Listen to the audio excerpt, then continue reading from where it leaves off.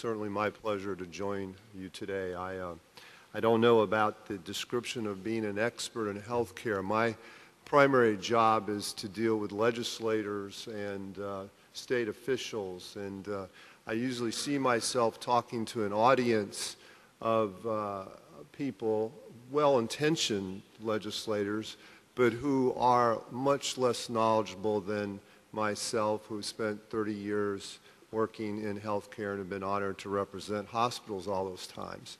I look at an audience like this and I realize I feel a little humbled that such a distinguished audience, and clearly the knowledge base out there is substantial. And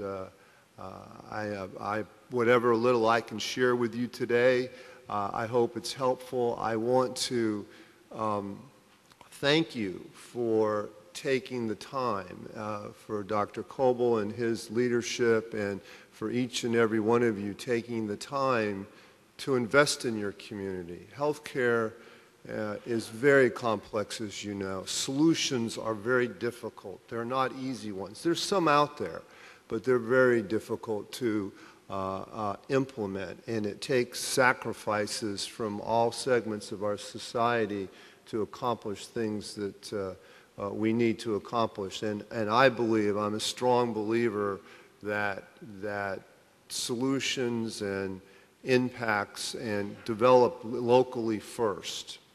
It's groups like this who can get together and collaborate and then start to talk to policymakers to impact what goes on in both Tallahassee and in D.C.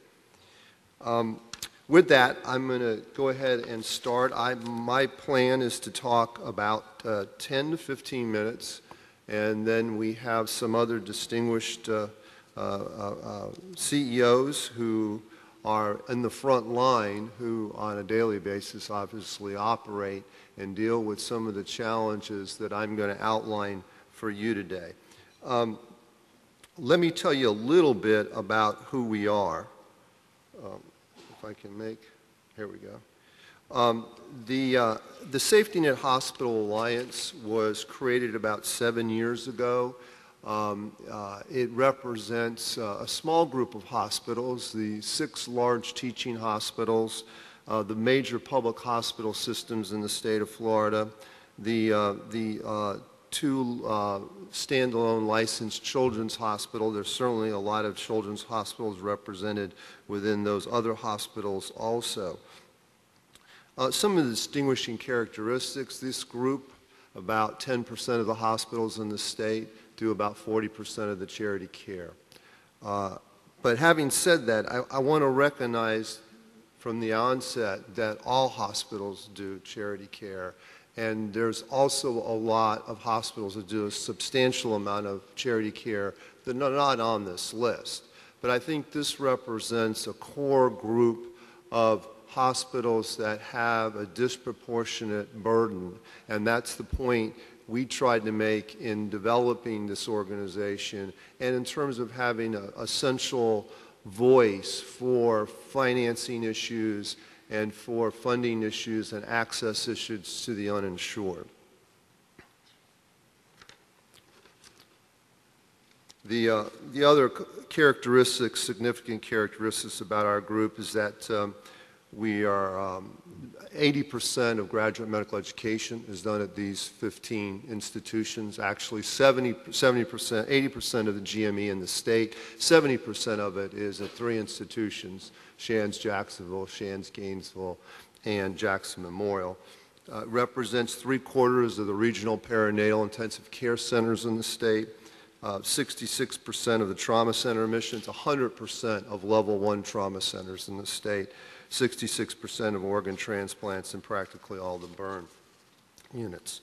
And I'm very proud to represent them, and as I had said, they share, there's a lot of other hospitals that share their significant problems as we move forward.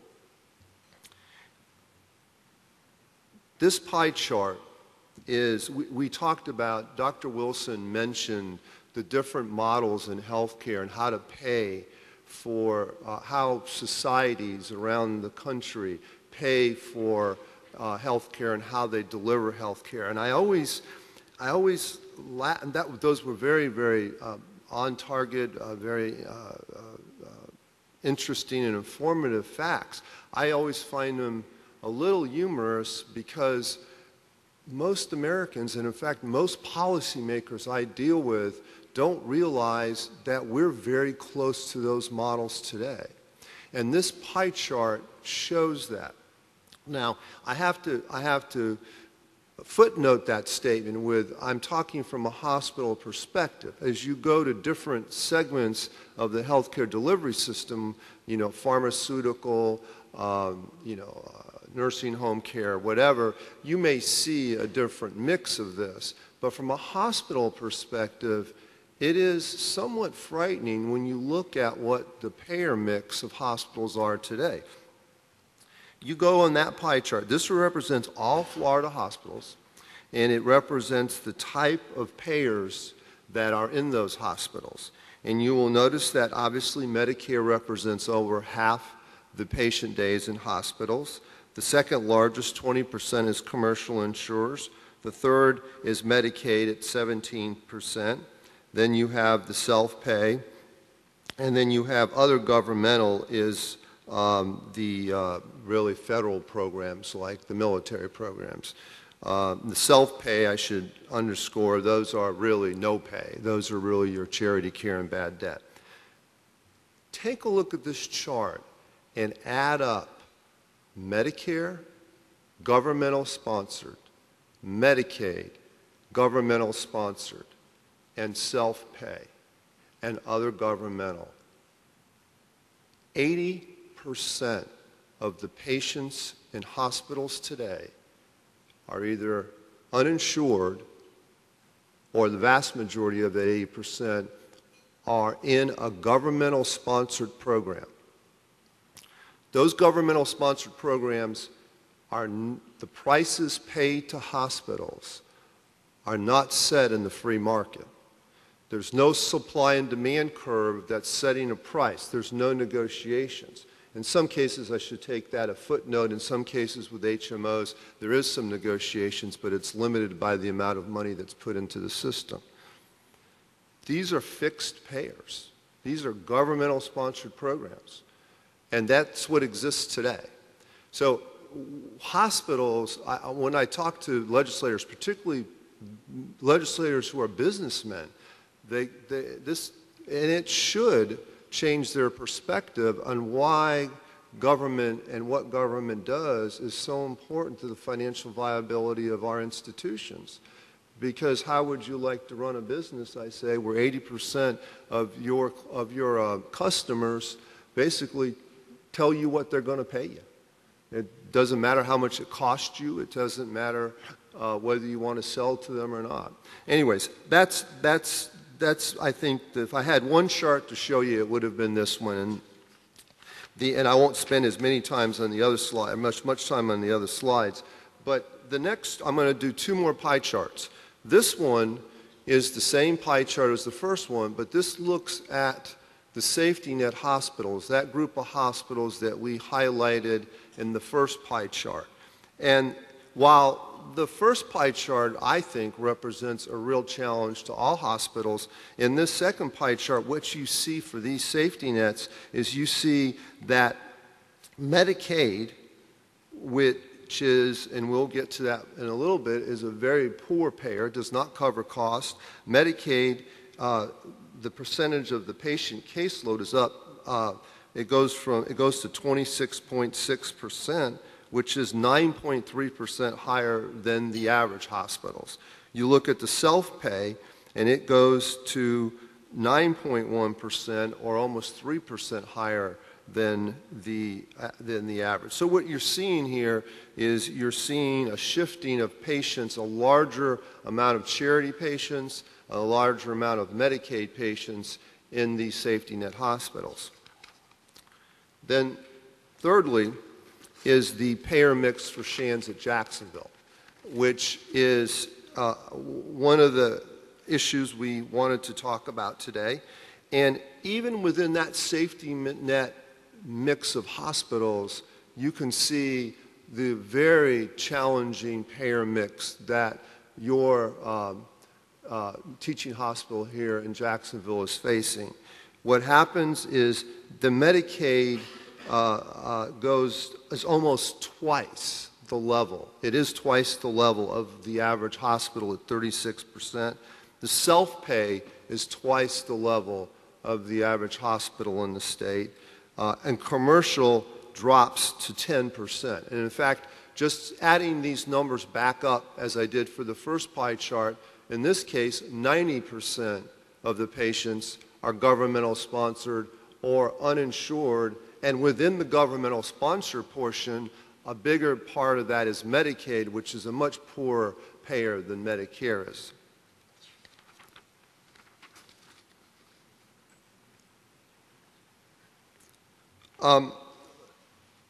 I want to just cover, I'm going to now focus a couple slides on Medicaid, primarily because it is a critical part of the payment system.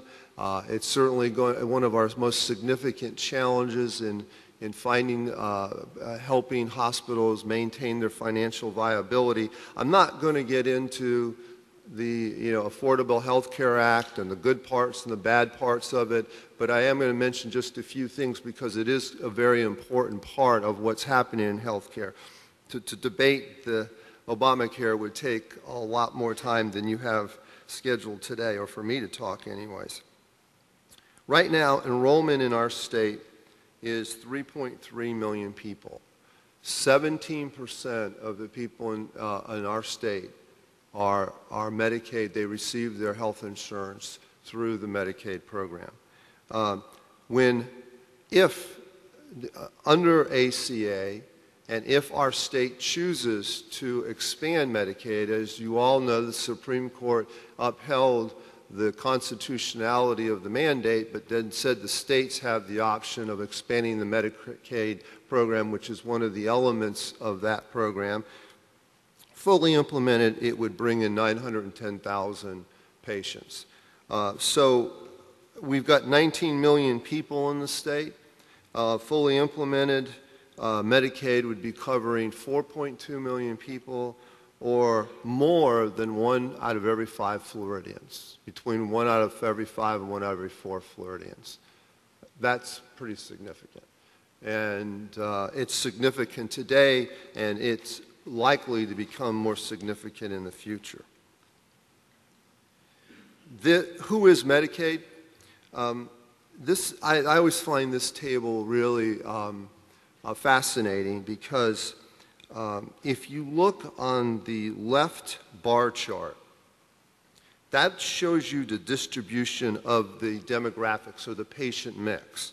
In essence, 17% of the people in Medicaid are adults today, non-pregnant adults. Well, it could be pregnant adults, excuse me, adults. Then you have 50%, over half the program is children, 18% is blind and disabled, and 14% is elderly. If you look at the way those dollars are expended, however, you can see that while the blind and disabled and the elderly represent about 1/3 of the enrollment, they represent about 2/3 of the expenditures. So when we start talking about cutting Medicaid, we're talking about cutting services to blind and disabled and elderly people, because those are the people who need the services the most, who utilizes the services the most. Now, I want to make a point on children. Children are cheap, healthy children in terms of to care for them. They're usually healthy. They don't utilize a lot of healthcare resources. That's why you see, even though they represent 50% of the caseload, only 29% of the expenditures. If you're a safety net hospital, or if you're a children's hospital like Wolfson, you're not getting the normal healthy patients. You're getting very sick patients. And what you're also getting is on those pie charts, if I had pulled out a pie chart just for children's hospitals, where we saw 27% was Medicaid, in children's hospitals, it's probably around 65%. because the eligibility for children is a lot more lenient, and that's why you have a lot more children get their coverage through that. So if you're a children's hospital, you're looking at 65% of your payer mix is coming from government, the worst paying governmental program, Medicaid. Very, very challenging. Well, what does that kind of mean? Well, I don't have enough time today to kind of to go through every component of the funding mechanisms and the challenges that the safety net hospitals face.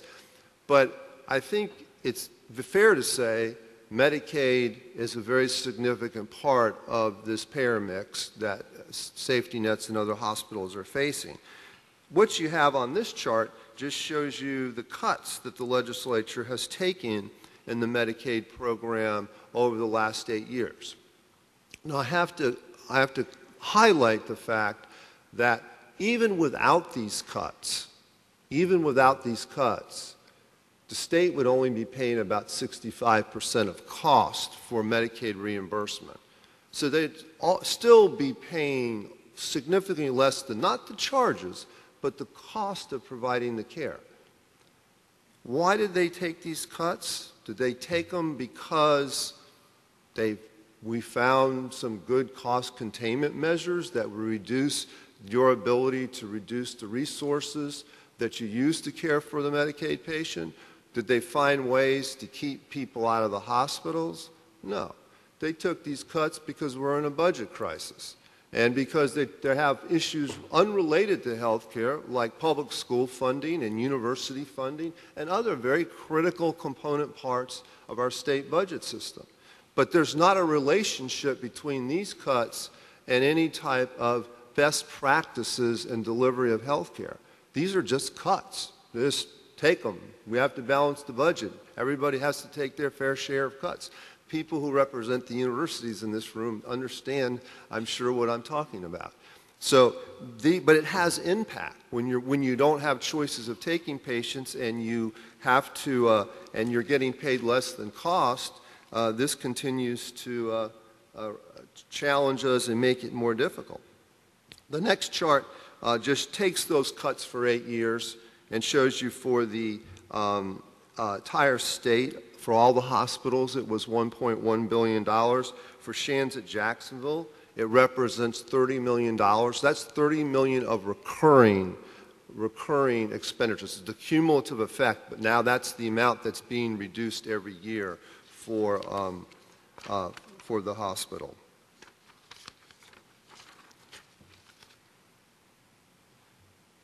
The next chart shows that what the state is currently paying relative to cost, including those cuts, and without using any local taxes.